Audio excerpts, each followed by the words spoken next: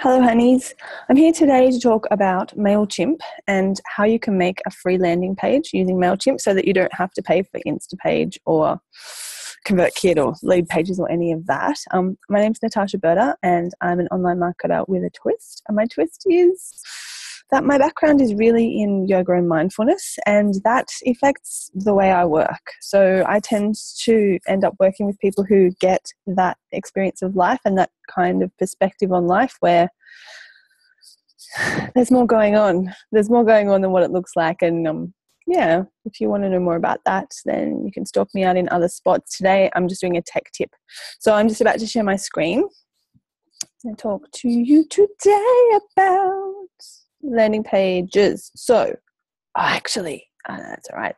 So a landing page really is the process where you have something that you want someone to sign up to and you want it to look pretty.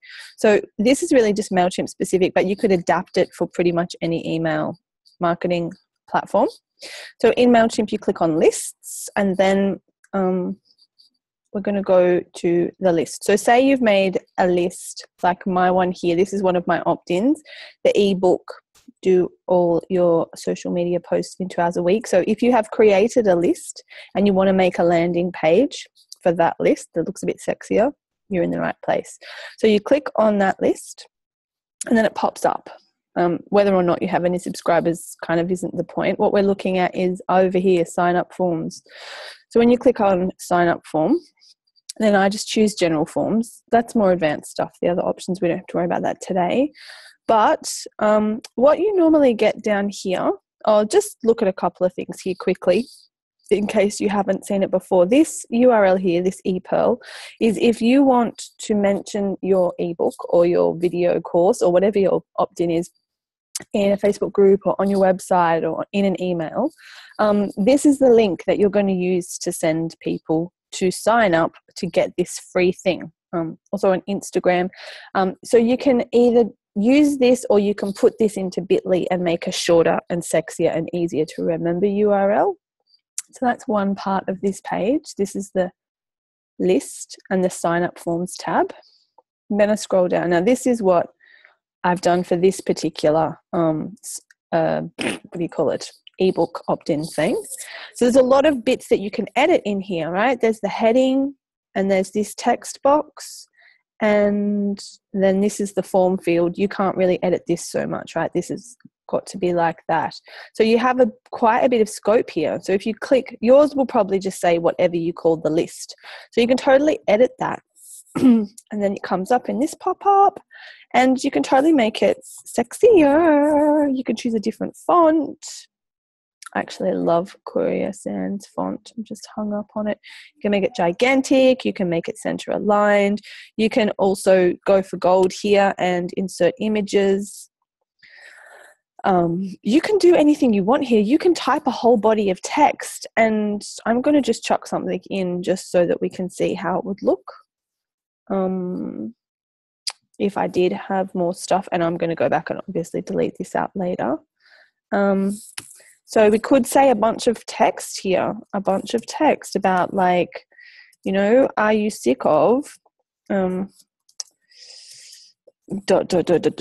and are you ready to blah, blah, blah, blah, blah, and this ebook will Oh my gosh, my typing's not great, but you get the picture, right? So you can put a bunch of stuff up the top and it will look like this. There's some text, there's a picture, there's some more text, ebook.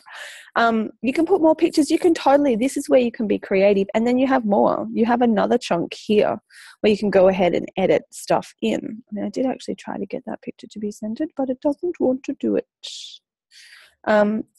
This is your icon for adding an image. All of these functionality here, you can do a whole lot. You can put URL clicks over to look at other things. You can pretty much do what you want. There's a lot going on here, and that is basically all there is to it. I'm not going to go on because it will just get confusing and overwhelming, but you just edit it in this here, sign up forms. When you click it, you get sent to general forms, and then you just go for gold. Edit your heart out, put pretty pictures, do whatever you like, make it look the way you want it to look. The only thing I would point out, I find with Mailchimp 550 is a fairly good width for images and things like that. The only thing that happens is when they display on mobile, they go further. So it is a bit of a dilemma, like what size images to use in Mailchimp. So I will do another video talking about how to edit the size of images in Mailchimp, just in case you don't know how to do that. It's super duper easy. Thanks for having me. If you like this video, give it a thumbs up. And if you think you want to see more from me, then you can subscribe to my channel. And I'll see you next time.